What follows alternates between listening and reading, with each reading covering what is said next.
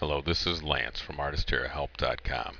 In this tutorial we'll look at how we can use Photoshop to create a custom glare for use in our templates. In this example image you can see I've created an image that has several different levels of opacity to it. I've temporarily put it on a blue background for demonstration purposes. So the first thing we want to do is go ahead and put that extra layer in the garbage can so that we're working with our primary image layer. Now we have to change the grayscale mode, so go up to Image Mode Grayscale, click on that, click OK when it asks about discarding the color information.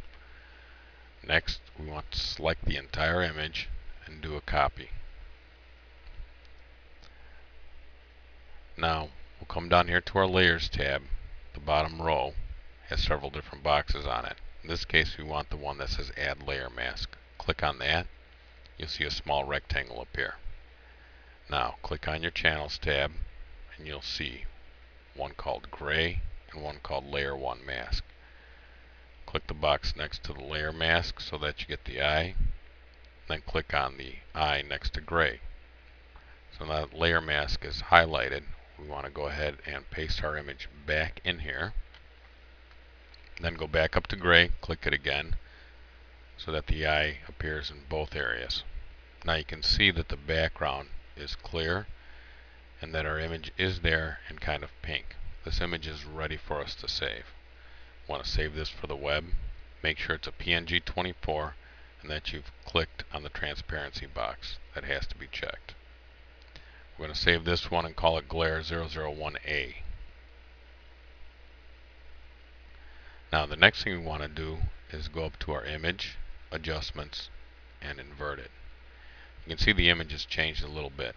The reason we do this is because by inverting one image and keeping one without the inversion, both of these images are going to behave a little bit differently depending upon how light or how dark our background is. So this image is all set now for us to save as well.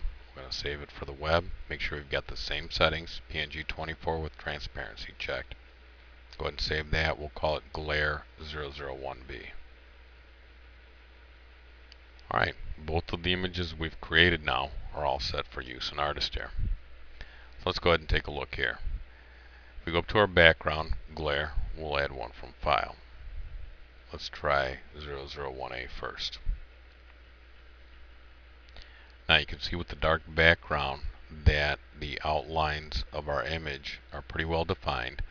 Some of the colors bleed through, but there's an awful lot of white and gray. So let's see what the B version looks like. So in this case we lose a little bit of the definition, but the colors come through a little bit better. We can also head over to our header.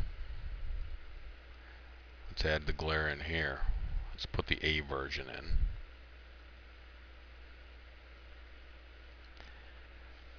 So now you can see we can use these images in several different places. By doing this, we can create a custom look to the site, and by modifying these images slightly here and there, we can also add a consistent style throughout the entire template. Feel free to stop by Artisteer.help.com for a written tutorial including images on how to do this in our tutorial section. Thank you for taking the time to watch our video.